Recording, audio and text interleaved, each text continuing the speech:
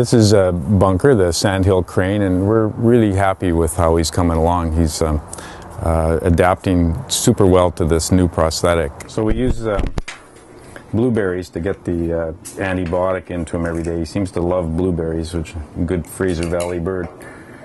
So you take a blueberry, open it up. For a little while there, he's getting good at telling which blueberry had the antibiotic in it.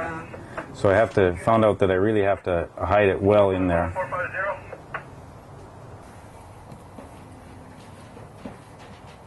He takes really good positive steps with the prosthetic, which to me indicates that it's really quite comfortable. The first problem was to figure out whether he would adapt well to any kind of a prosthetic, and we found out that early in the game. We actually fitted him with a wood dowel when he first woke up after the amputation, and that allowed him to balance.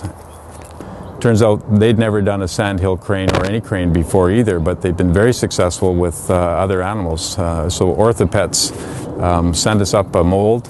We made a mold of the stump. They made an outstanding prosthetic. And Elizabeth Melnick and I put it on him just before Christmas time. Well, a principle of wildlife rehabilitation is that you release back to the site where they originally came from.